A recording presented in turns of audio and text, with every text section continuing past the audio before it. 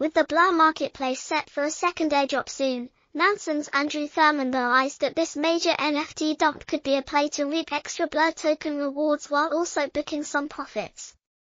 According to data from Nansen, non-fungible token, NFT, world Jeffrey Huang, known colloquially as Marchi Big Brother, dumped 1,010 tokens for a total of 11,680 Ether, ETH, or $18.6 million in the space of 48 hours.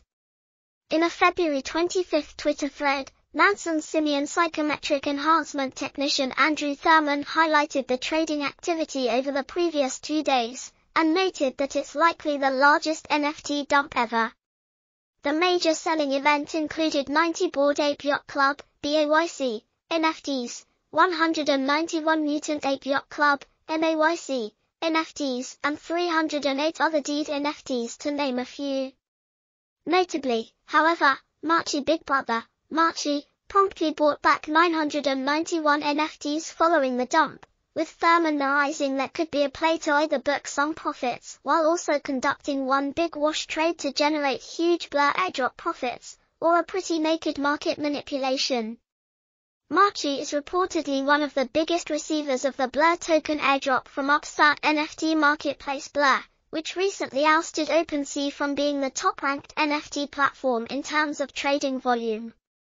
On February 14, the project started dishing out its first round of airdrops to the community, with the amount of airdropped tokens depending on the user's level of platform engagement and Ethereum-based NFT trading activity.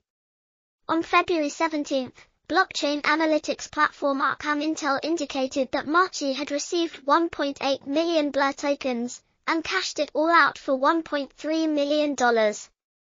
As such, Marchi could be looking to score some fresh Blur tokens in the next round by ramping up NFT trading activity, while other whales may be looking to do the same also.